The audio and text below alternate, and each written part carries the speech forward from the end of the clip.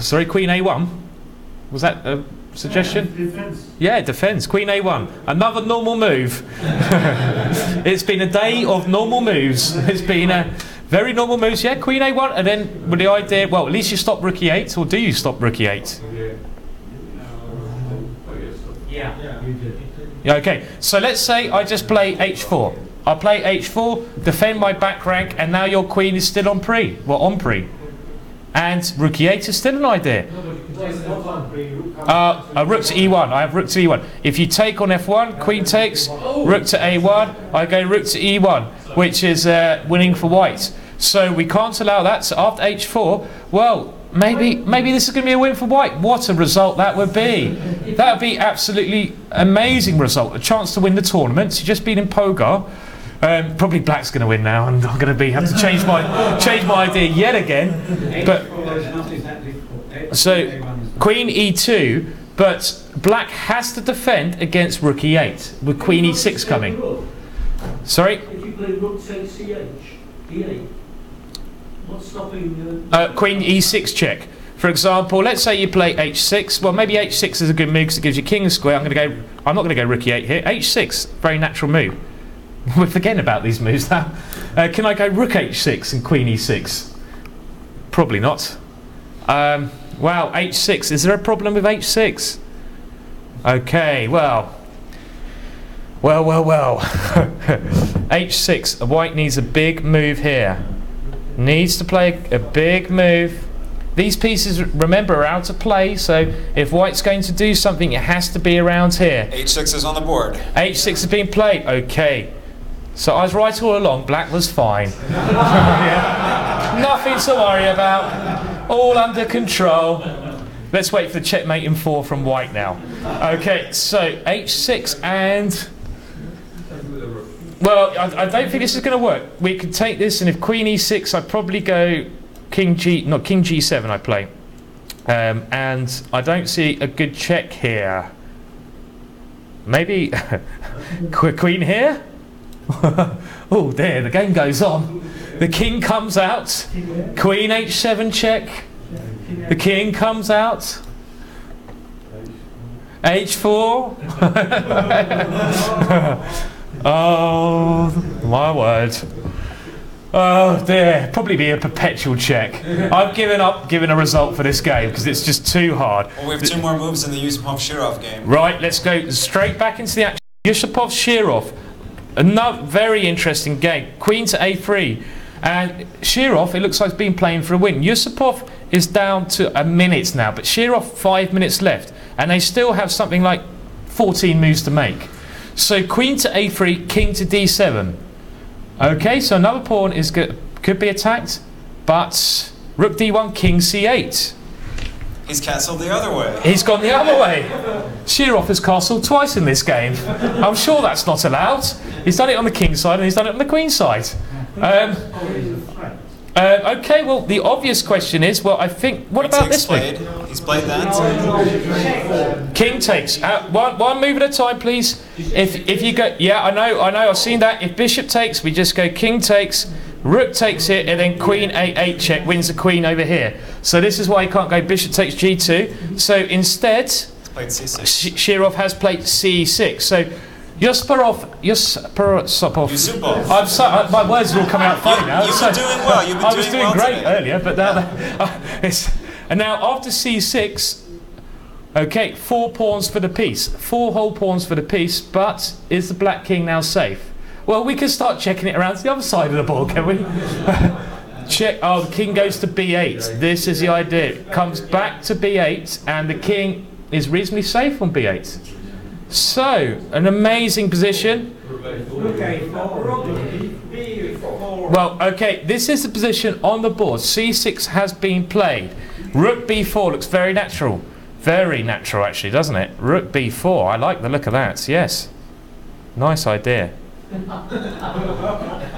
Oh, okay. Well, that wasn't played. It wasn't played. Why wasn't that played? Rook C7 might defend. Let's just keep up the action because they're both short on time. I think we should stick with what they're playing here. Queen A8 was played, and Oh, this has actually happened. Oh, rook a4 at the end. I see. I see. So the game went check, king here, check, and Shirov's still playing for the win. His king's gone all the way around the board to play for the win. Will it have to come back again after rook a4?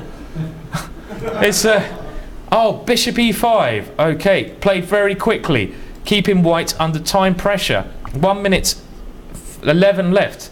Okay, well, I want to go back to the other board because, okay, we have to go back to Yifan versus, okay, this is very fascinating, this one, because what's actually happened, okay, this is the board, I believe board 3, is that right? And it's Yifan Hou versus Liem Li Quang, and we've actually had h6, rook takes h6. So, another very sensible position, and it's gone straight down analysis, takes, check, king g7, queen d7, check. And wow, oh, so they're coming thick and fast in this round. All credit to the players. Some great games going on, and this is brilliant to see. In the last couple of rounds, the players playing this kind of chess. And after queen d7, okay, Lee is now thinking about what to play. So Jussupow is down to 14 seconds, it seems. We still haven't had a move there. Still haven't had a move on that board. Just to recap on the other games, which we'll come back to when the excitement on these two boards has died down, probably won't die down for a while, is that Mickey Adams is pushing for the win against Mamedyarov. And a quick update on Nigel's game. Nigel's game is heading towards the draw, but we'll have a look at that after the time pressure's over. King g6 here by Lee. King g6, okay. And according to me, Jussupow has, well, according to the computer, Jussupow has lost on time, but I doubt that. Don't believe that. Don't believe the clocks. Okay, so king g6 has been played.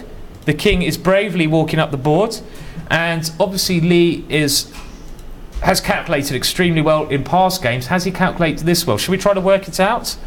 Oh, I said black was always winning. Okay, so I think we should go for queen h7. This looks critical. And then, well, let's stick with king takes, then h4. Is the king walking into a mating net, or is the king escaping? Well, king g4 leads to checkmate. After check, here, rook f4, checkmate. So it's clear you cannot move your king to g4.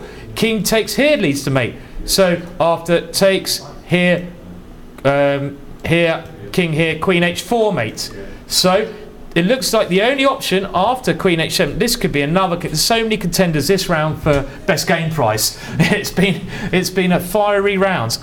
So after queen h7, well, can you go here? Ah, king h5. Aha. Because now white doesn't have many checks left. And Hou Yifan under a minute now. Not a lot of time to work this out. Oh, she's played knight e6. Okay, maybe that's the reason why, because this could have been very strong. So queen g6, knight to e6 has been played, and very difficult to play. All these positions that Jussupow has, and also in this game with shortened time, it's impossible to play these correctly. Now Lee still has 9 minutes, so let's pop back over to the Jussupow game real quick. We've had a couple more moves okay, there. We have another move here. So we have bishop e5, h3, intriguing, king c8, rook to e1. And, wow. Okay, white has 4 pawns for the piece, and still a bit of an attack here. Not as big an attack as it looks it should have been. Because this bishop does a very good job of defending the king, maybe on b8. These bishops are very strong now, and the 4 pawns are not so, maybe not so strong anymore. Can he play rook takes bishop? Can he play rook takes bishop? That is a Shirov move. Can he play this move? And now, if pawn takes rook, we go queen to f2. Is this playable? Is it playable? With mate as a threat. Well, rook g4 looks forced to me. Is rook takes g6 possible from Shirov? Have to defend against mates here. Check here, or just go bishop to b8. So, rook g4. Okay, trying to defend everything. And maybe it does defend everything. or bishop f3. Rook h8. Oh, yes. Oh, oh. Does it work? Well, the idea of rook h8, suggested by Daniel Bisbee, is to play rook takes h3 and queen h2. But more chaos on the board. Let's go rook takes e5 and prove the mate. Okay, rook takes h3. Well, this is mating 2. So, see, I'm always trying to make things more confusing than they are. Okay, just rook takes h3 is just mate. Okay, I was looking at queen f1. So rook h8, so is rook takes g6 a possibility? Are there any more moves? Let's have a look. Shirov is obviously thinking about rook takes g6 here. It's got to be. And Jussupow down to 48 seconds, and I noticed after he played h3, his clock was reading 31 seconds. Wow. So since they get 30 seconds per move, that means his clock had ticked down to 1 second. Wow. I think Shirov's going to win this game. I think he's going to get there. This is the kind of position he thrives in as well. And now he's starting to gain the initiative. And well, this is when you're gaining the initiative, very dangerous. Well, hang on a minute. If this is winning, then let's play it. Well, I'm not so sure because the queen is covering the d2 square. Someone suggested bishop takes pawn first, but if rook takes g6 is winning, okay, let's try to refute rook takes g6 first. Well, I think you have to take on g6. That is forced. And then I don't see any other moves except taking this because otherwise... And then queen to f2, threatening mate. Okay, he hasn't played that. He hasn't played that, so maybe there was some... Let's keep up with the action now. Instead, he's gone...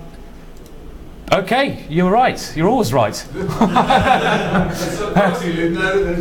Bishop takes g2. Wow. Okay, I don't know. Maybe rook takes g6 is possible. Obviously dangerous, but bishop takes g2, king takes, and now just queen takes f5. Okay, I think... yeah, I mean, this is... Jussupow has played extremely exciting game. He's got to be given full credit, but you know, it takes two sides to make a game like this, and Jussupow has been one of the sides. He's oh, I know, I'm losing the plot now. A break is coming up very soon. So, but after queen takes f5, I think Shirov will go on to win this game now. And well, you've got to admire his spirit, because instead of playing the, this perpetual, he's moved his king all the way around to the other side of the board. And I don't see how white can survive here. It looks like it should be over now. And also, well, okay, it says time. Maybe it is time now. Maybe he has lost some time in this position. So maybe we'll get Shirov down to look at this game, because I'm sure I'm sure it's one of those games he'd like to show us. Rook to g4 has been played with now Jussupow on 55 seconds. Rook takes g4, so... Remember, you don't get the clock times, you get an estimation of the clock time. So we only really know the move, actual clock times after a move has been played, and then the clocks are updated. Right, okay. So if I just take on g6 here, what is going on? Let's have a look. Rook takes g6, it has been played, and now queen to b4. Okay, well, it's a piece, isn't it? Unfortunately, black, well, I say unfortunately, it's been a great game, really good game. I'd go for game of the round, even though, I mean, we've still got this fascinating counter going on between the ladies world champion Lee from Vietnam, which we'll come back to. We haven't had any more moves there. Okay, rook d4 has been played, and I think yeah, this is wrapping up this game, isn't it? So, well, it'd be great to see Shirov come down. I mean, if you stay tuned, it's likely he could join us here in the commentary room. We probably won't follow some of the lines he'll demonstrate, but we can. It'll be great to have his analysis. So 4 more moves to play in the Hou Yifan League game. Okay, so that's now the Vietnamese Grandmaster is down under 4 minutes. And okay, that game. Okay, Jussupow has resigned there. So brave play from both players. Went all in for the win, and commendable. We do have a £1,000 best game prize, so that's certainly a contender. Callahan, certainly a contender. Yeah. in the room here, maybe. It's Well, do they share that, or? I think it goes to the winner. I'm not sure though. That's decided by It's the winner. Okay. by the situation. Okay. Right. So we still haven't a game between. Let's have a look. See, because they're going to have to start moving very soon. So this is Yifan versus Li. And okay. Knight to e6 was the last position. The interesting thing about this game is that black has, well, it looks, according to the clock times I'm getting here, spent 8 minutes or so on this position, which could be an indication that white's attack is getting dangerous. Black's not sure how to continue. Bishop to f2. Okay, well, I could probably always take. Well, I could take your rook on. I could take on f8 and take on a4 then. We'll wait until the moves come in there. Adams Mamajarov, the board 1 encounter. Is Adams making much progress? Well, the last position we had was after king to e5, and this is move 40. So they've made the time control. As we saw earlier on, black probably has to get the bishop to this long diagonal in order to control the a8 square. So after king to e5, black did play bishop to g4, a7, bishop to f3, rook to c7, and well, Mickey may be here for a while again. So it's a bit similar to yesterday. This pawn, can he make this pawn a queen? That will be his plan, certainly. Also, this pawn.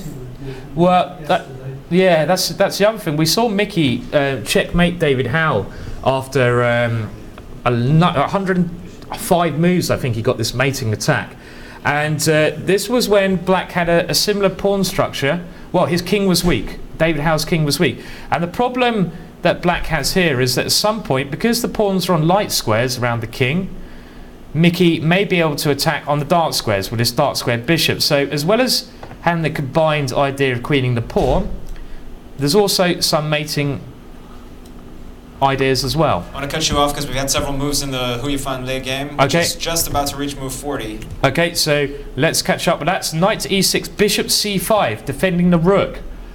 Wow, queen g7. What a game. King h5. Knight takes f8. And Why not? white is winning. And probably. bishop takes knight is played. No, bishop takes knight. Well, One more move to time control. one more move, and yeah, it looks like white should win this. Okay, rook takes pawn. Hasn't been played yet. Has not been played. But if this happened, then the king has to go here. Then queen to f6 check. No. King to g4.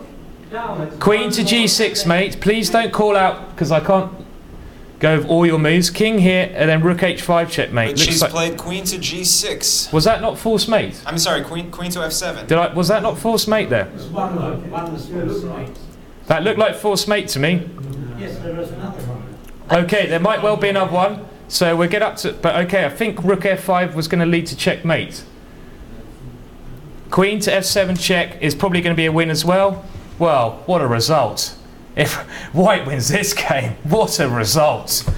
She's beaten El Massi, Judith Polgar, and now another 2700 player, Lee. Unbelievable play. Unbelievable. She must be having one of the highest performances in the whole tournament. Well, what a game. What a game. What can we say about that game? Unbelievable. One of the most exciting games we've had. Very hard to know what's going on. And brilliant game. So we can have to admire Yifan Hou's chess here. It's been brilliant. And that's one of the games of the tournament. Brilliant win. Chasing the king around the boards. Great attacking chess. Let's have a look at them there. Very good game. She's on fire. She's on fire. Can anyone stop her? Well, very good play.